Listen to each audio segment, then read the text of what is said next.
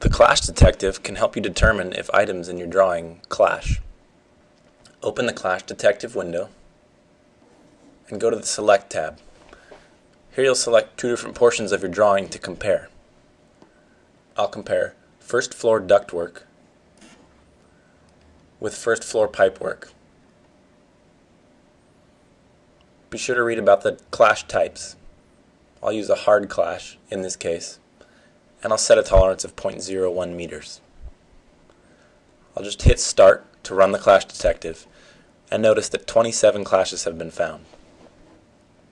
Then I'll switch to the Results tab to see these clashes.